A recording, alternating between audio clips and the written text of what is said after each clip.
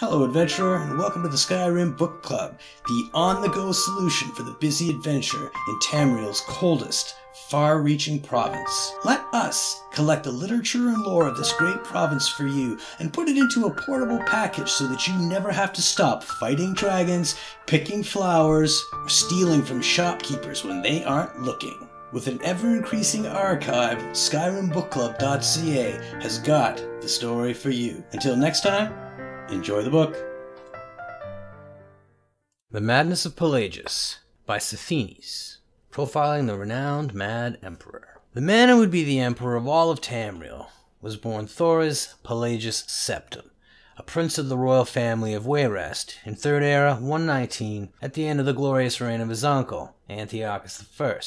Now Wayrest had been showered by much preference during the years before Pelagius' birth, for King Magnus was Antiochus' favorite brother. It's hard to say when Pelagius' madness first manifested itself, for in truth, the first 10 years of his life were marked by much insanity in the land itself. When Pelagius was just over a year old, Antiochus died, and a daughter, Kintyra, assumed the throne to the acclaim of all. Kintyra II was Pelagius' cousin, and an accomplished mystic and sorceress, although if she'd had sufficient means to peer into the future, she probably would have fled the palace. The story of the War of the Red Diamond has been told in many other scholarly journals, but as most historians agree, Kintyra II's reign was usurped by her and Pelagius' cousin Uriel, by the power of his mother Potema, the so-called Wolf Queen of Solitude. The year after her coronation, Kintyra was trapped in Glenpoint and imprisoned in the imperial dungeons there. Now all of Tamriel exploded into warfare as Prince Uriel took the throne as Uriel III, and High Rock,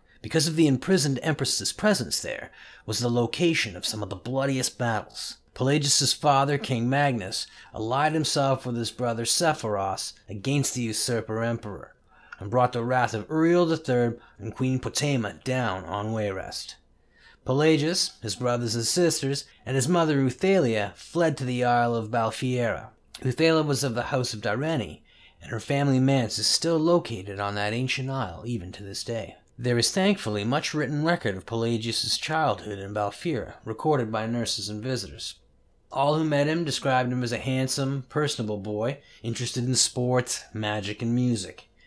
Now even assuming a diplomat's lack of candor, Pelagius seemed, if anything, a blessing to the future of the Septim dynasty.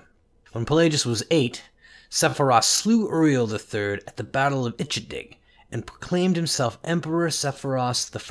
For the next 10 years of his reign, Sephiros battled Potema. Pelagius' first battle was the Siege of Solitude, which ended with Potema's death and the final end of the war.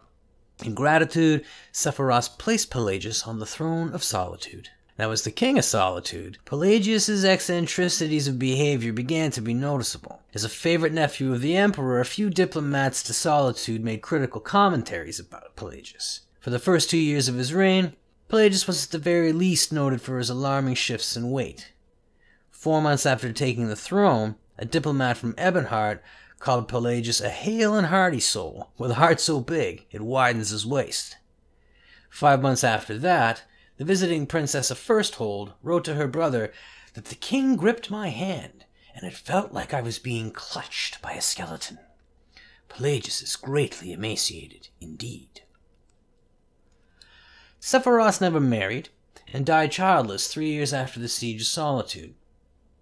As the only surviving sibling, Pelagius' father Magnus left the throne of Wayrest and took residence at the imperial city as the Emperor Magnus I.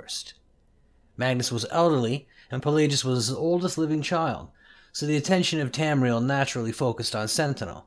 By this time, Pelagius' eccentricities were becoming infamous. There are many legends about his acts as king of Sentinel, but few well-documented cases exist. It is known that Pelagius locked the young princes and princesses of Silvanar in his room with him, only releasing them when an unsigned declaration of war was slipped under the door. When he tore off his clothes during a speech he was giving at a local festival, his advisors apparently decided to watch him a little more carefully. On the orders of Magnus, Pelagius was married to the beautiful heiress of an ancient dark elf noble family, Cataria Rhaethime.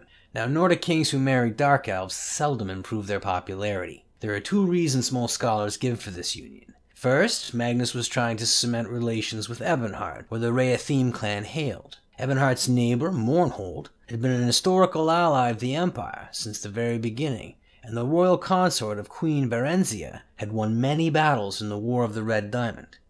Eberhard had a poorly kept secret of aiding Uriel III in Potema. The second reason for the marriage was more personal. Quiteria was a shrewd diplomat as she was beautiful. Now, if any person was capable of hiding Pelagius's madness, it was she. On the 8th of 2nd Seed, 3rd Era 145, Magnus I died quietly in his sleep. Jolith, Pelagius' sister, took over the throne of Solitude, and Pelagius and Quiteria rode to the imperial city to be crowned Emperor and Empress of Tamriel.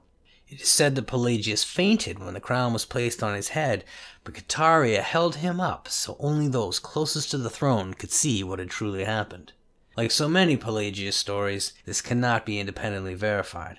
Pelagius III never truly ruled Tamriel. Quiteria and the Elder Council made all of the decisions and only tried to keep Pelagius from embarrassing them all. Still, stories of Pelagius III's reign do exist. It was said that when the Argonian ambassador from Blackrose came to court, Pelagius insisted on speaking in all grunts and squeaks, as that was the Argonians' natural language. It is known that Pelagius was obsessed with cleanliness, and many guests have reported waking to the noise of an early morning scrub-down of the imperial palace. The legend of Pelagius, while inspecting the servants' work, suddenly defecating on the floor to give them something to do, is probably apocryphal. When Pelagius began actually biting and attacking visitors to the imperial palace, it was decided to send him to a private asylum. Quiteria was proclaimed regent 2 years after Pelagius took the throne.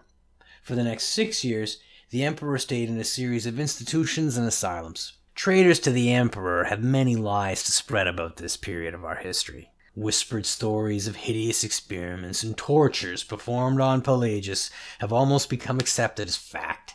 The noble lady Quiteria became pregnant shortly after the emperor was sent away, and rumors of infidelity, and even more absurd, conspiracies to keep the sane emperor locked away, ran amok.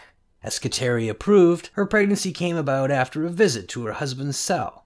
With no other evidence, as loyal subjects, we are bound to accept the Empress's word on this matter. Her second child, who would reign for many years as Uriel IV, was the child of her union with her consort Lariate, and was publicly acknowledged as such. On a warm night in Sun's Dawn, in his 34th year, Pelagius III died after a brief fever in his cell at the Temple of Kynareth in the Isle of Bethany. Quiteria I reigned for another 46 years, before passing the scepter onto the only child she had had with Pelagius, Cassander. Pelagius's wild behavior has made him perversely dear to the province of his birth and death. The 2nd of Sun's Dawn, which may or may not be the anniversary of his death, is celebrated as Mad Pelagius Day, a time when foolishness of all sorts is encouraged. And so, one of the least desirable emperors in the history of the Septim dynasty has in fact become one of the most famous ones.